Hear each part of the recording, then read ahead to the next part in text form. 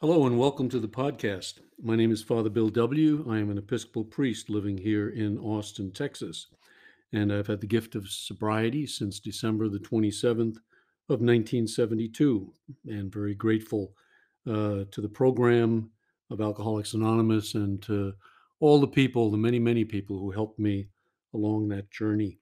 These podcasts are my attempt to go deeper into the nature of addiction and also to explore some of the practices of the AA pioneers, the people who were members of the Oxford group back in the late 1930s, and to explore some of the practices that they did.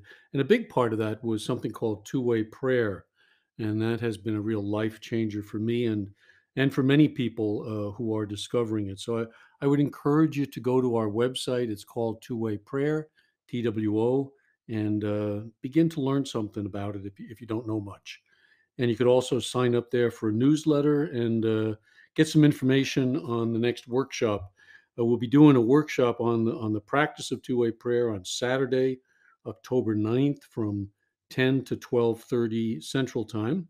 And you can drop me a line at twowayprayer@gmail.com and I'll send you a flyer on that and encourage you to send that around to friends so that maybe a group of you in your area could begin to learn this practice. And finally, I do want to thank our donors, large and small, who really have helped us in spreading the word about two-way prayer and its power to transform the lives of people in recovery. Very, very grateful to all of you for your gifts.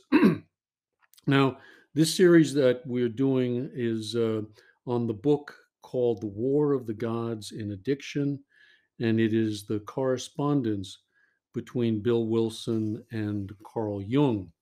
And in this episode, we're up to chapter 4 in the book, and we finally arrived at what you might call the 12-step solution. It certainly is for Shane. And this is a little bit more familiar territory for most of us. Some of the other episodes have been some heavy psychiatric, psychological, psychological material. This one, it'll be there, but I think the familiarity of knowing what's happening in the steps will bring that home to you in an easier way. So, in this episode, Cheyenne tries to explain, I think, why the steps work. What is it that has to happen to us addicts deep inside in the depths of our psyches or souls, where addiction lives, and also where recovery begins? It's the same place. So, uh, and most of us already know that place. You know, it's hell. It begins in hell. I don't know anybody who gets into recovery who hasn't paid a visit to there. And that's the nature of the first step. And I'm convinced, and I think the author is as well, that if that first step is not taken, or better yet, maybe if it isn't experienced at some very deep levels of the mind, then real, genuine recovery probably isn't going to happen. So it's important to understand what's going on, particularly in step one, particularly in that surrender process, and the pain that comes with addiction. It actually turns out to be foundational uh, because it is what we then can begin to build our lives on. We've been to that pain, we know it, and it has changed us as a result of the experience. This is why crazy addicts wind up saying, I'm grateful for my alcoholism, because if I hadn't had that, if I hadn't have gone to hell, I never would have found what I am now finding in life. So it's an important detour, but hopefully it is just that, a detour on the way to our becoming who it was that God meant for us to be. Bill Wilson said that our pain and our past, they're some of our greatest assets. So let's go back to hell and see if we learned anything down there. I think that's the point of the first part of this episode. And Shane says that the healing process present in recovery, at least from a Jungian perspective, begins with a collapse. And it is a collapse of the ego system as we've constructed it up until that point in our lives. And it's been false. It's been built around the persona. And what has happened is now the addiction has come along and has hijacked our true selves. So it gets corrupted, taken over, and our true selves have gotten lost in the process. And as we approach the end of our drinking or drugging, most of us felt ourselves really imprisoned, cut off from others, cut off from God, cut off from our true selves. The book puts it nicely. I think it says, we know loneliness as few people do. And so, to me, this is the hell, the loneliness, the isolation we lived in. And maybe it was for years, eating away at us, torturing us, and torturing those around us. But then, if we are among the fortunate, and not all of us are, but if we are, there comes a really dark, dark day, a day of reckoning. And for most of us, it's when we hit bottom and we experience it as a collapse of the self, a breakdown of our ego systems. And if we survive it, then there's often a surrender that accompanies it. It's a giving up at a really, really deep level. It hit me in Cleveland, Ohio, back in 1972. I was a runner, and I just could not run anymore. It was time to face myself, and I didn't have the language back then. But when I look back on it, I know that's exactly what happened. That my ego could no longer sustain the falseness with which I was living, and the expression is we're cracking up, and it's pretty accurate. Yeah, it's the ego system that's cracking up. Shane says, and I quote, without this surrender or collapse or relativizing of the ego, and that means cutting it down to size, getting the ego in its right sized, that not it's not too big, it's not too small, it's right sized, like Goldilocks. Without that, the addicted individual is still stuck, and the addiction remains in control, calling the shots and dictating to the hijacked ego what it will think and feel and do. It's like we're prisoners. And he goes on, the paradoxical solution is to surrender, to admit complete and utter defeat. The addicted individual, when he or she takes step one, I think better when it happens to them. Uh, they are committed to a version of egocide, to the death of a self, to the killing of that old self. In spiritual language, that's what it is, the death of an old self, so that a new one can come and have room to enter and room to grow.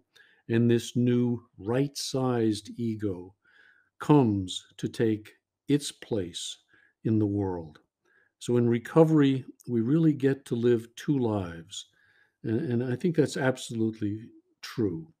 So what Cheyenne is saying here is what the program tries to teach us, that there's something deep inside that needs to happen to us, something that requires a seismic shift, a change, a psychic change, a conversion experience. It goes by all of those different names, but it has to happen at the very deepest levels of ourselves. So it's what the book says, until we admitted to our innermost selves.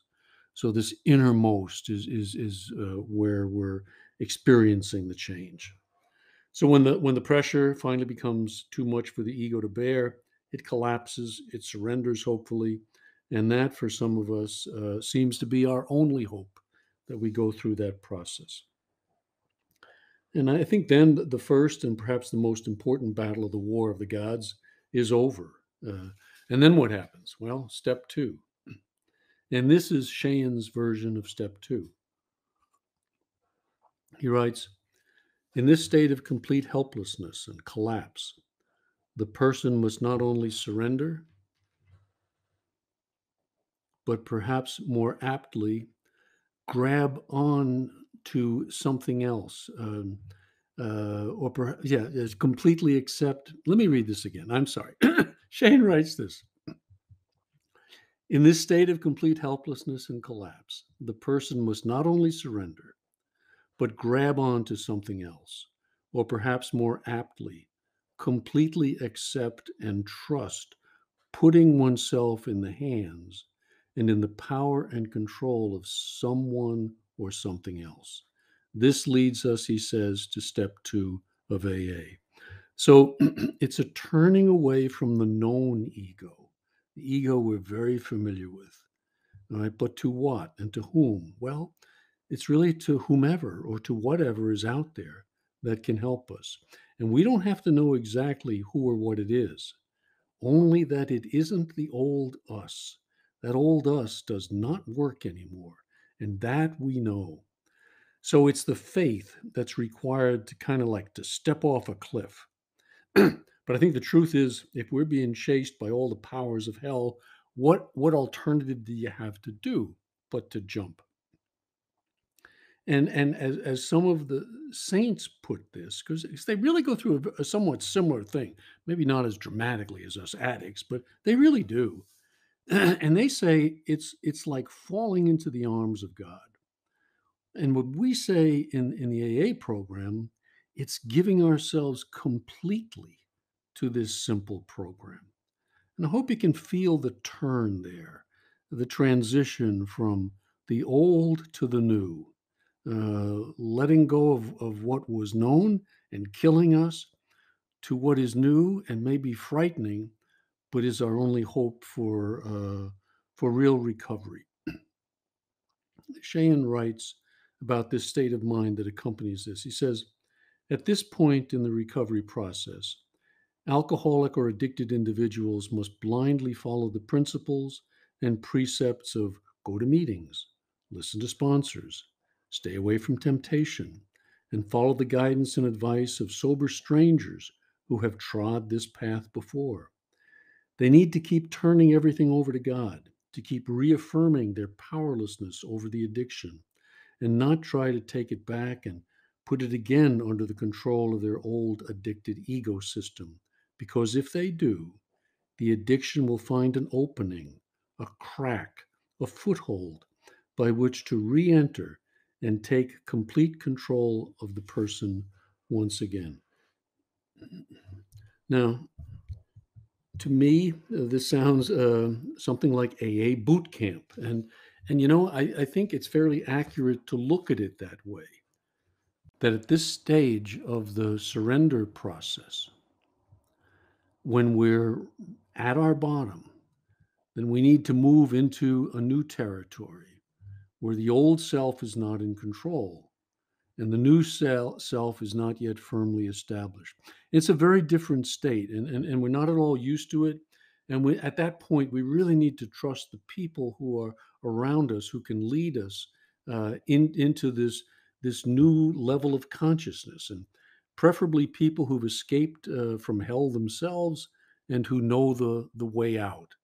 And that's they almost named AA. One of the names they considered was the way out, because that's the way they experienced it. Cheyenne continues. He says this idea of hitting bottom and giving up completely on getting sober through the abilities of the ego is not an archaic, outmoded notion of AA. Psychodynamically, it is the most crucial and necessary step in initiating and setting into motion the only chance of healing and recovery possible for the alcoholic or addicted individual. Without it, everything else becomes futile and ineffective. And then he looks at how they did this surrender in Akron under Dr. Bob, writing, Dr. Bob actually required of the prospective AA members an initial act of surrender of their egos, in which they had to get down literally on their knees in a dramatic symbolic gesture and say a prayer, acknowledging their powerlessness over alcohol and their reliance upon God or the higher power before they were free to attend an AA meeting. And he ends up saying that the ritual is no longer required, but the essential surrender of the ego still is. And I had that experience when I was introduced to the Oxford group material at 20 years sober. The man who taught me that asked me in his living room if I had really done a surrender with another man. And I said I had not. I wasn't raised in that school. And I did. He said, "Well, would you get down on your knees and just give your life to God?" And I did it. And something shifted inside, and I could really feel it.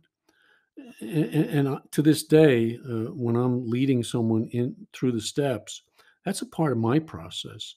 If they're willing to get down on their knees, and I'm down there with them, and we make that surrender, and you feel it, and if you can do it externally, sometimes it has an impact internally.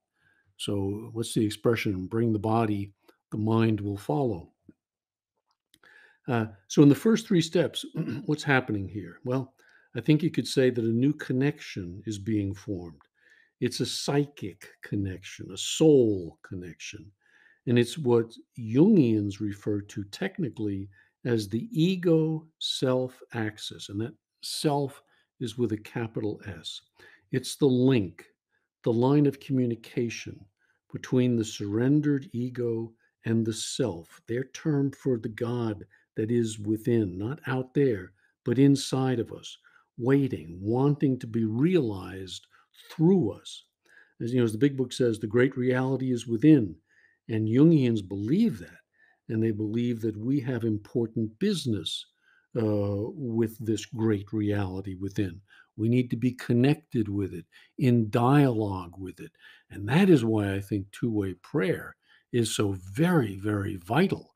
And it's the lost element to the recovery process that people need to find. And when you do, what you watch, your spiritual program will really come to life, and you'll start growing by leaps and bounds. So, anyway, the important question becomes, is my ego right sized in its relationship to this power? Is it humble? Is it teachable? Is it in service to the self? Or is it demanding that the self be in service to us? In short, am I rightly related to God, or am I not? And this equation, this relationship, is really everything. I mean, everything rests, we say, on the maintenance and growth of our spiritual condition. And this is what we're talking about: this ego self axis connecting link. And this is where the next set of steps come in for Cheyenne. And he talks here about clearing the pathway between ourselves and God. He labels them steps 4 to 10, saying, here we clear away the obstacles, the blockages, the things that get in the way of that right relationship, things that contaminate us and set us up for relapse. And just some key psychological points the author makes regarding these steps. On step 4, he notes that the moral inventory, it must be our own and not the others. That the process is intended to work against pride, against inflation, against self righteousness. In Jungian language, this is what they call shadow work, recognizing the dark side of ourselves. This is step 4, uh, where we go inside and we begin to bring out the things that we want to hide, the things we want to bury.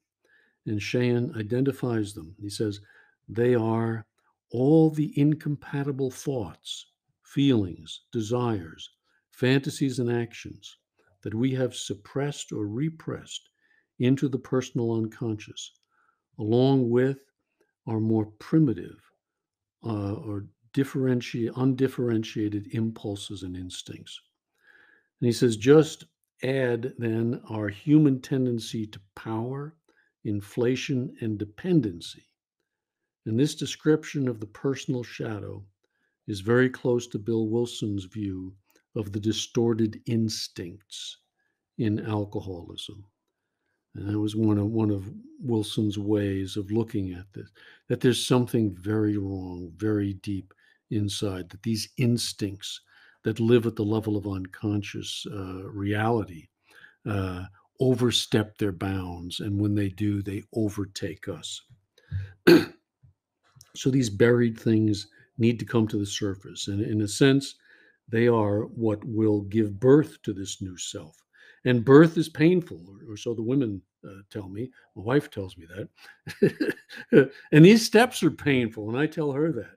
And maybe especially steps 4 and 5. The author quotes Jungian analyst Marion Woodman, who encourages addicted individuals to take up and bear the cross of their inventory and confession so that what? So that transformation can occur.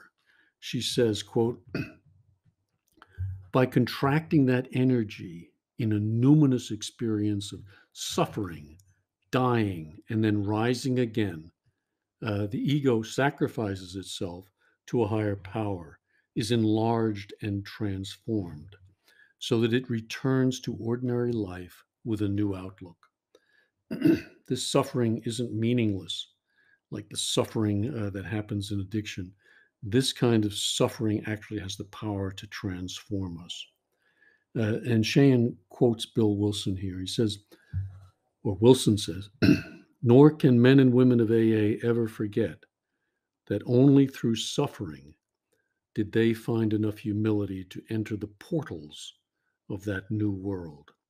How privileged we are to understand so well the divine paradox that strength rises from weakness, that humiliation goes before resurrection, that pain is not only the price, but the very touchstone of spiritual rebirth.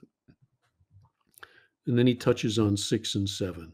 And he doesn't point this out, but Wilson says these are the steps where he put the 4 absolutes of the Oxford group: honesty, purity, unselfishness, and love. These become the guideposts for the new ego, directions towards building this new self. The old self is none of these, you know. We addicts are anything but honest, pure, unselfish, and loving when we first arrive here. But that's the goal, is to become more so in each of those 4 areas of our lives. And that's what we measure our growth by. Not that we achieve it, but that we're moving towards it. Uh, and what is very clear in 6 and 7 is that God is going to do this for us.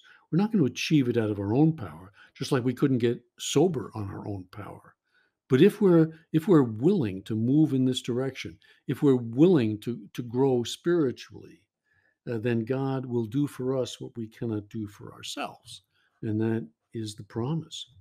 Shane writes, the readiness of a person recovering from addiction to place everything in the hands of the higher spiritual power and to rely on transcendent grace, not personal ego, to be transformed, follows the best of all the great spiritual traditions.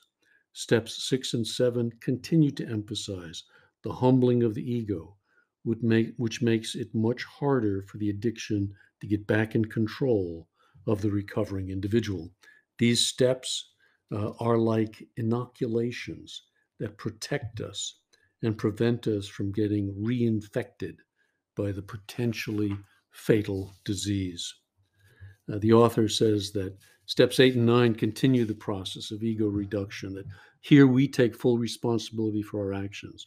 We pay back the debts we owe. He says, quote, these steps are rooted in ego humility, in selflessness and honesty, and in taking personal, psychological, social, and moral responsibility for our behaviors and their effects on others. In short, basically, we're cleaning up our act. We're cleaning up as very best we can our side of the street. And as we do that, then the ego self axis, that connecting link, is able to function properly.